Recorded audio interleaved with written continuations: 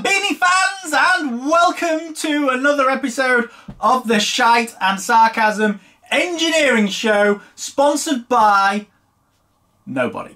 Right, well, it's sponsored by you having to watch adverts. Now, if you've had to watch a SRAM advert before watching this, well, this is even better. Right, now, if you are not a cyclist or you've had your head in sand for a little while, you may or may not know that SRAM, the corporate hamsters that they are suing Princeton Carbon Works, who are a relatively small wheel manufacturer in the States. Now, this presentation takes you through what is going on and what's all about, and what I think the likely outcome is. So I've entitled it SRAM versus Princeton Carbon Works, another shower of prepubescent shite, brought to you with a verdict by a prepubescent engineer. That's me, that's Hambini, aged 5. Now, before we move on, one of my viewers sent me some fan mail, and he wrote, where's the piece of paper? Dear Hambini, I was in a gay shop in Brighton and I saw this piece of paraphernalia. Please could you put it on your hair because it reminded me of you.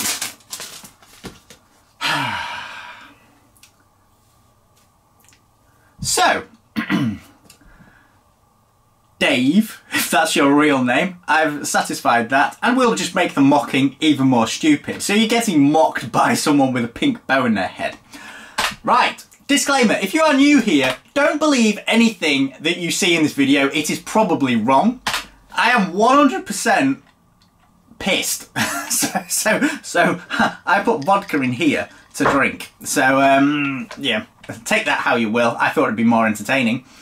My qualifications. So, I've got an A+ in spelling, an A+ in cooking, especially roasting, and a D in maths. And on a more serious note, this revolves around a patent. So, it revolves around a US patent and a US system, so it's only as good as my research. Anyway, right, the plaintiffs.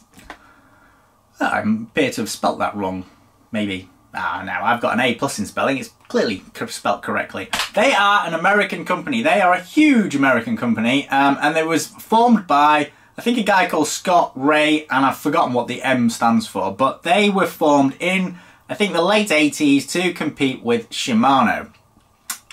They are known for shite engineering. They regularly get mocked. Now, in group set land, they're probably third.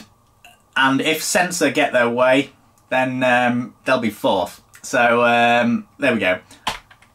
They have contributed a few of the worst bottom bracket standards in the whole wide world. GXP, with its rattling good fit bearing, I will put a link to that. And Dub, which uses 29mm bearing, 28.99mm bearings. Who the fuck can make a bearing to 28.99, who can make an axle to 28.99mm without spending a fucking fortune? There we go, right. And they are regularly mocked for breeding, or breathing.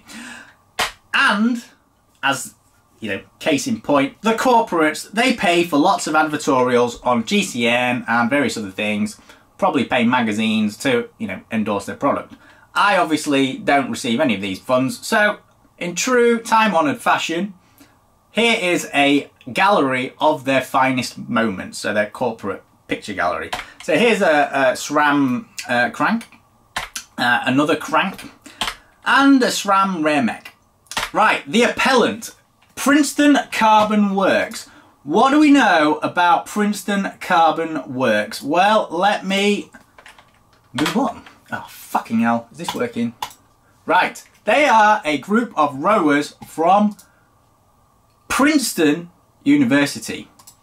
Is the pen working? Yes! The pen is working, right. They have 10 times more aerodynamic knowledge than me. I am obviously stupid.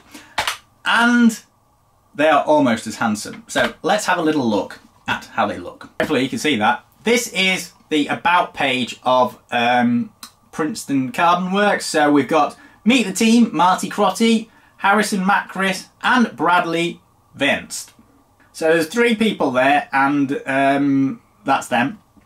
Now, what a handsome bunch they are. They are way more handsome than me. But they don't go around with pink bows in their head. Right, in their hair. Right, so that's enough about them. Now let's go back to the background of the dispute. Fuck. Is this fucking working? Right. It is about patent dispute. Now, SRAM are accusing Princeton Carbon Works of infringing a patent. Now, I put there, not copying. There is a big difference, because some people have said that, you know, Princeton Carbon Works are copying SRAM's wheels. I don't think that's strictly true, and reading around the literature, that doesn't seem to be the case. But in any case, here are a picture of the wheels. So this is the Princeton Carbon Works wake. Yeah, and there's equivalent, or not equivalent, but a similar SRAM Zip. So Zip is their wheel brand, 454. So just to the naked eye, they look, you know, some similarities there. Obviously they are bike wheels. And they have this sort of rippling shape. But if you go in closer detail, there is, you know, quite a big difference really. This is the Princeton Carbon Works, and this one is the Zip.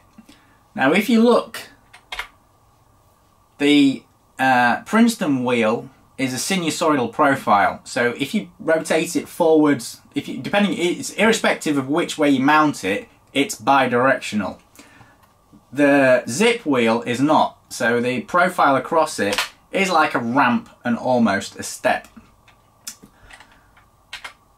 Right, the patent. This is the patent that SRAM have cited. You can go Google it, I'll leave a link to it below.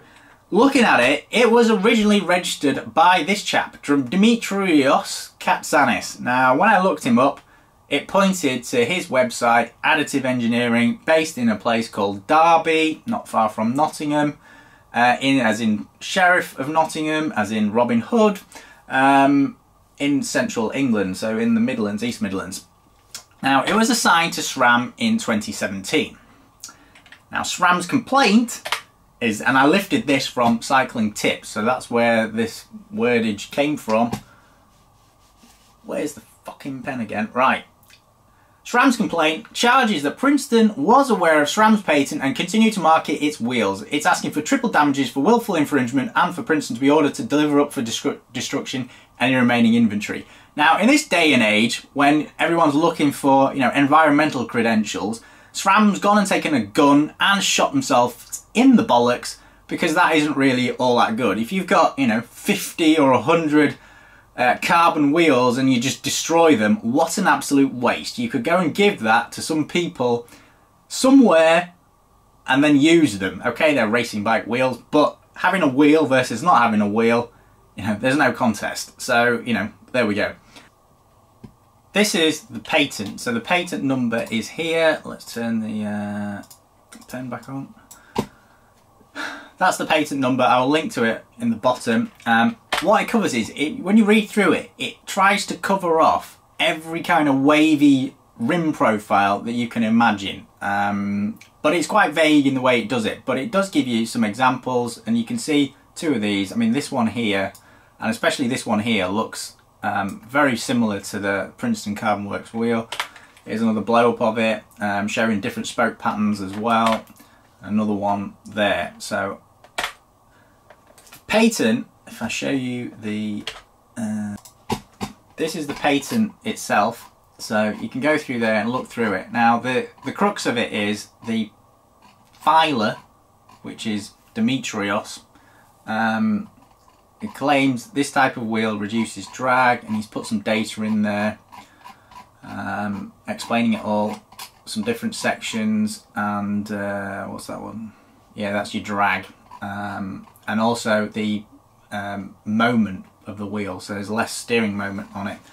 Now when you go through here, there's just, I don't know, I don't know, I'll come to it in a minute, but let's go back to this. There are some issues with it. I mean, one of the constant criticisms you get is patents are often very vague, and they do this to try and cover off things. In this case, sinusoidal, which is what the Princeton Carbon Works wheel appears to be, is not explicitly mentioned. And then we come on to the filing and some other aspects of this. And I can't believe this. The entire patent does not mention the tyre valve hole anywhere. Now, I asked my mates to look at it and couldn't find any description of the tyre valve hole anywhere. And in those pictures that I just showed you, there was no tyre valve showing. So you know, you could argue that they haven't defined, and it's an easy argument. You could say, look, my wheel rim has a tyre valve hole in it, and therefore your patent does not apply. And that's what I would argue all day. And then the final bit is, designs are already in widespread use. So let me show you this. So this is the Mavic, what's the word? SRAM Elite wheel. Now, this was never designed as an aerodynamic wheel. It's not marketed as an aerodynamic wheel. It's made out of aluminium. It's quite a thin section. It's almost box section that's been welded together, but you can quite clearly see this undulating profile, which that patent from SRAM is trying to cover. You can also see the tyre valve. Quite clearly see the tyre valve. So, you know, how many wheels don't have tyre valves? Hardly any. That tyre valve is important in two aspects, because firstly, it's there and it's a fundamental feature, and in a patent you have to describe those fundamental features, and it's not mentioned.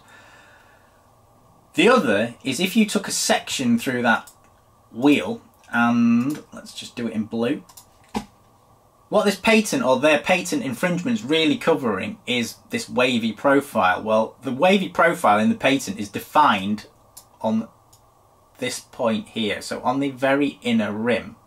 So it goes down like that, like that. Now at this point there's actually an area of nothing, so it does that. So you've got a discontinuity in the profile. So if you were to draw a graph, so you've got that, and then nothing. And then it picks up again. Okay, so if you just draw a graph of deflection versus, displacement versus distance around the rim, that's what you get. That area of nothing is an area of discontinuity. It's not catered for explicitly inside the patent.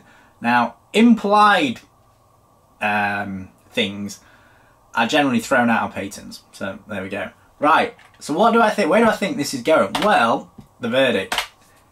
I think, I'm pretty confident, you know, the judge will throw it out because it's vague. It's vague. You can't have a patent that's enforced by undulations, because if you take any wheel rim and zoom in hard enough, all of those surfaces will be undulating. They'll be okay, there's a difference between 10mm versus one you can hardly see, but it's still undulating, so that's unenforceable. The next one, the tyre valve, that is completely unforgivable. How can you have a wheel rim that does not even mention the tyre valve? I think it'll get thrown out on that regard straight away. And then Princeton Carbon Works can argue, well, Mavic had it before 2014, and you can't have a patent on something that's already commercially available. So, you know, they are the rules. And then finally, SRAM need to explain, actually this is not finally, but SRAM need to explain why it's taken them so long to pursue litigation. I think it's 4, 5, 6 years, something like that. 4 years. Well, the patent was done in 2017, so 4 years. And the SRAM patent lawyer should be sacked.